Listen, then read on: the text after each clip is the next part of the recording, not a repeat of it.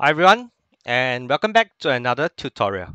In today's tutorial, I'm going to show you how to install nested KVM virtual machine on Ubuntu 20.04, right, using the popular Qemu software packages.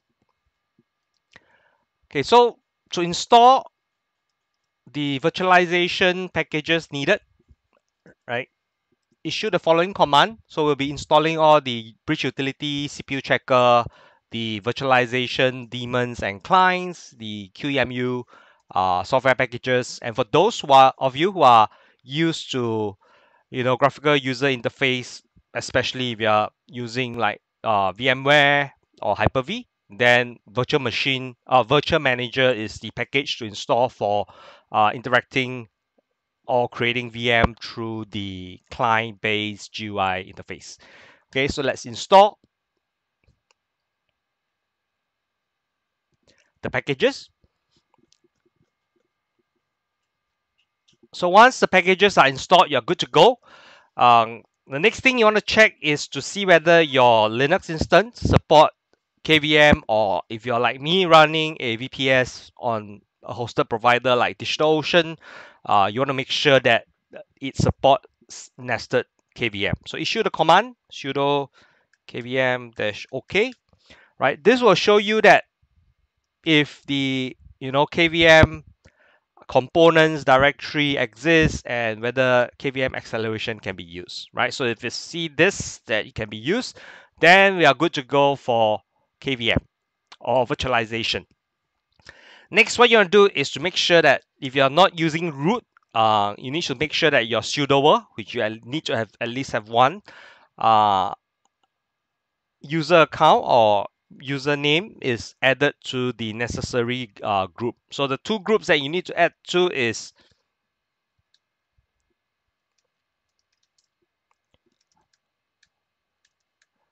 add the username to the group, right? Is KVM, and as well as the virtual library, which is virtualization library. So this is the two groups that you need to add to. I've already added mine to the group, so you can see that it'll tell you that it's already a member of the necessary group. So that's fine. So make sure that you have that. Next one you're gonna do is just to do a quick validation that the virtualization daemon is running. So let's just make sure that okay, you can see that it is active and running. Now, if it's not to worry, you can issue the following command to enable, turn on, as well as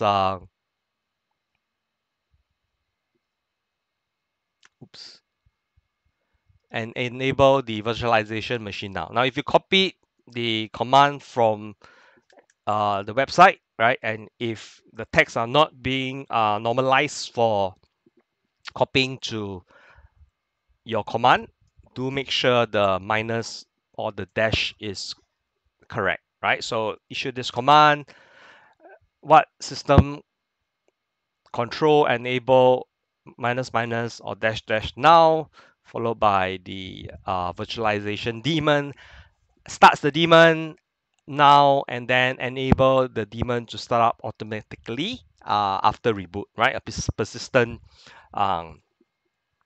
the startup of the virtualization daemon. So actually, those are the steps that you need to install and enable the virtualization daemon with the necessary packages in your Ubuntu. Okay, so once we've done that, we're good to go to start creating virtualize or virtual machine. Okay, couple of things to take note. So by default, if you are using a VPS with standard options, the disk size are usually not a lot, right? So my default general purpose VPS or hosted machine has only 25 gig, right? So if you're going to run a few virtualized machine, 25 gig is not enough. So recommended add a volume, so which I've done. I added 100 gig to my trial environment to store all the images for my virtualization setup or virtual machine setup. So what we are to do is first create a directory. Okay, -p option allows you to create a subdirectory automatically. So we're going to create a in my volume. Okay, so I've done a symbolic link for my dev SDA, which is the mounted volume. Okay, we're going to create KVM images. So that's where we are going to, okay, remember sudo if you're not in root directory or root user. So once that's done, we have created our image. The next thing we want to do is to use the command line virtual install command to install our first virtualize or first virtual machine on our nested KVM environment. Okay, so let's give it a name. I'm going to do it 5 because I've done quite a fair bit of creation before this. I'm gonna specify the folder, which is mount volume 2 KVM images, which is where we have created to store our images. Specify the image name, and I'm going to create the first image with 20 gig of space, right? I'm going to use one virtual CPU core, 2 gig RAM. We're going to get the image from the online repository. You can specify a local directory if you have downloaded the ISO. We're going to use the default virtual bridge group 0, which is a netted kind of network setup that allows us to access the internet. We're going to use VNC, all right, listening on port 5901 for this setup. Okay, so now before we do that, let's just do a netstat -antp to check that I don't have 5901 port running.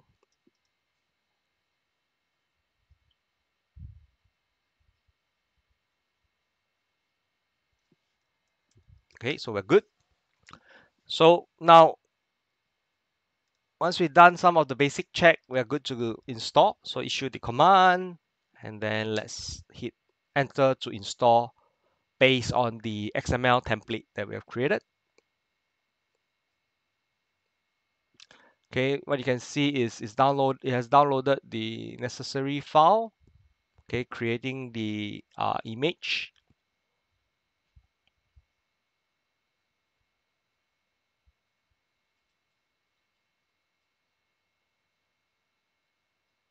Okay, once you see this waiting for installation to complete, it means that we have done the basic provisioning for the virtualization or the virtual machine. We now need to use VNC to connect to the domain or the image installation, and then continue our installation of the Ubuntu VM. Okay,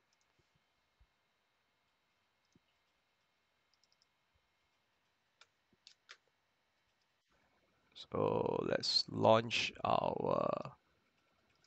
Okay, I've already defined a password. So for VNC, you can do that or you can keep it. So you can see, right? So once you have done the necessary provisioning, right? Open up VNC. You can now start to install the Ubuntu client, right? So this installation will take some time. So I'm going to forward this part of the installation so that we can complete the installation and show you that you can now use the Ubuntu virtual machine to access the internet.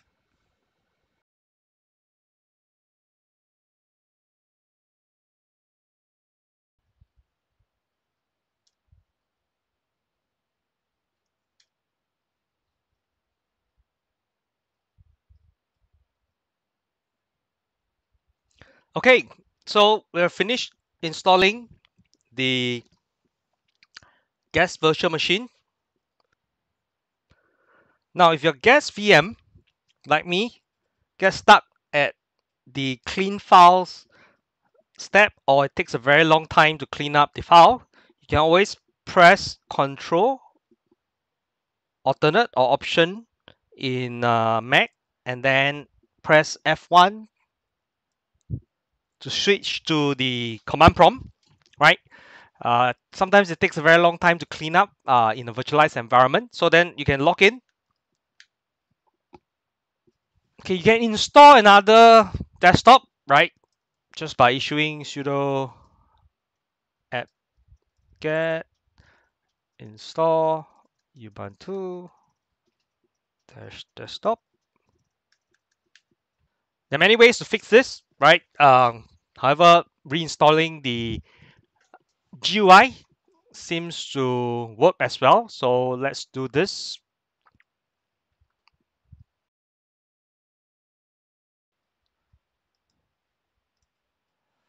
Okay, so you can either try startx first before reinstalling the Ubuntu desktop, or you could like me reinstall the Ubuntu desktop and then issue startx. Okay, click next for setting up the desktop and then click on start using Ubuntu. Okay, and you can see that we are back in, right? So let's launch the browser.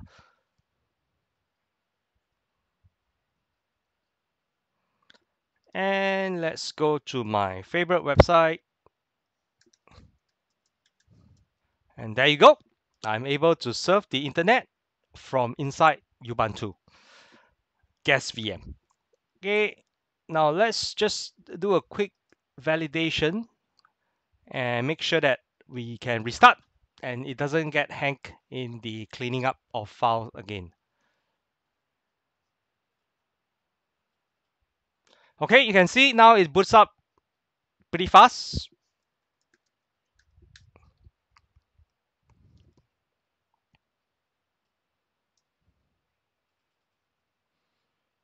And now we have a Ubuntu Client VM on top of the base Ubuntu, right, running on nested KVM. So you can do this and have various different kind of Linux instance running on KVM. In my next tutorial, I will show you how to install Windows Server on KVM so that you can have a lab environment whereby you can use the Active Directory to integrate with a lot of the security products that I have show on how to install and integrate in my channel. Thank you very much for watching. Do stay safe and take care of yourself. Thank you.